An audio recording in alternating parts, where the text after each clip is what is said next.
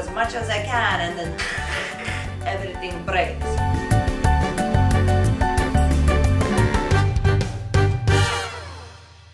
Hello everybody, welcome to my channel. Rasa the dancer is here, and she is about to, I'm talking about myself as she.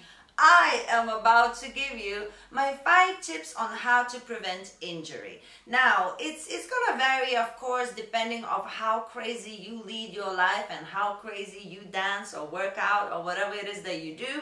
But these tips are very, very universal. So hopefully you're gonna pay attention to them and look after yourself. Now, before we continue, make sure you give me a little thumbs up if you like this video, and if you haven't subscribed yet, you know what to do. Subscribe! Tip number 1, always warm up before you do something active. Now, of course, you're not going to warm up before you walk, right? But it is super important. If you're going to go to a dance class, you do your little warm up for that. If you're going to do exercises, you do your little warm up for that. It doesn't have to be dramatic and very intensive unless you are going to do like an intensive workout, but at least some sort of movement warm up, somewhere where you can stretch just a little bit for like 5 or 10 minutes, just to prepare your body so it wouldn't be in shock when something a little bit different out of the normal happens to the body. If you warm up, it's absolutely so much better, because then your body is going to be ready to take whatever you throw at it. My tip number 2, stretch. Stretch not just as part of the warm-up before you do something intensive, but I mean stretch daily. If your body is not stretched at all, it doesn't matter that you're gonna once warm up and then do a little stretch before some sort of crazy activity. Your body, from that one time of stretching, it is not gonna respond that well. So what we want is to actually look after our body daily and stretch daily, at least 5-10 minutes a day. Not a lot of dramatic stretches are necessary, but keeping it up is so important. So then your body gets used to it. It's as enough elastic as necessary. You not tense up in your muscles so they don't start breaking and doesn't start causing you pain where you wouldn't want it. Tip number 3 is a little bit more interesting.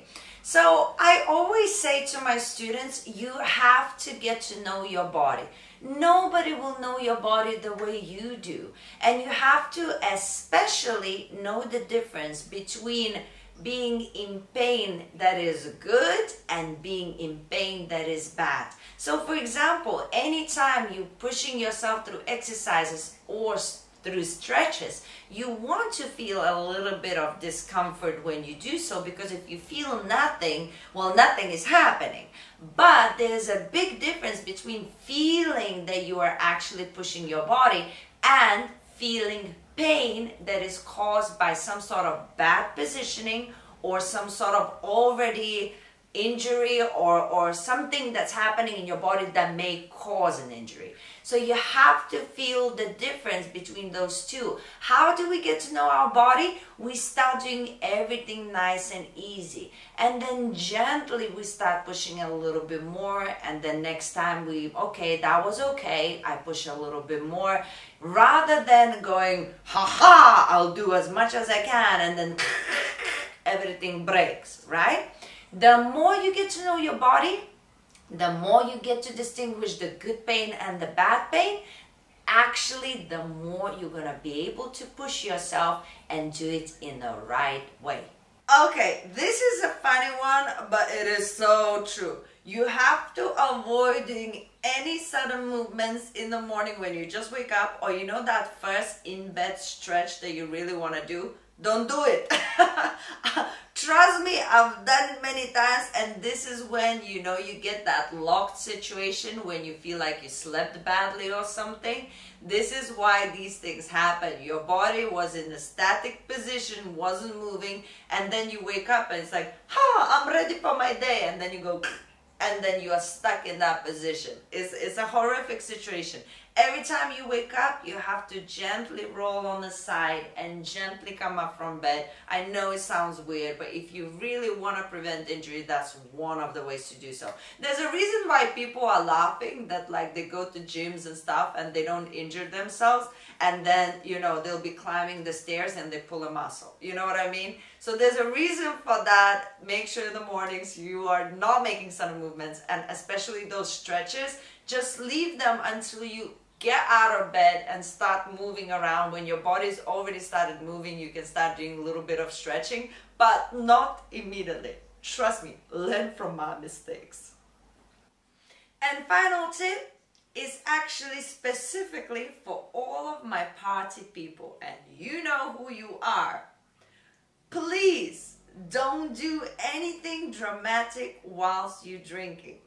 Now, why am I saying this? Well, I am a professional salsa and bachata teacher, and one of the things that happens through my career, you know, we go to a lot of congresses and, you know, we dance a lot, like 3 days in a row and stuff. So there's a lot of partying happening, a lot of people, you know, drinking and dancing. And what happens when you drink and dance? You suddenly feel like you can do so much more than you actually can. Suddenly you're like, splits? Of course I can do splits. No, you can't. Don't do it. Even if you can, when we drink, our body seems to be so much more loose and so much more capable, and it really isn't. And that's when the injuries happen. Like, I've seen it so many times before. So I know this is like a weird one, but this is specifically for my fellow people, and you know who you are. It's for you guys. If you're drinking, just keep it nice and gentle with all of the dancing. Do not exercise if you had a little bit of a drink. Like, sometimes you might go to a bar and maybe have one cocktail and you come back and you're like, oh, I'm going to do some training. Just don't do it. Just leave that day. It's a cheating day. Leave it. Do not do anything dramatic while drinking. So guys, I really hope I left you with something new and you've heard something you haven't heard before. And guys, please leave a comment if you have any other suggestions of how people could prevent injury. Let's keep looking after each other and let's keep exploring this. Now guys, as I said before, if you like the video, give me a little thumbs up.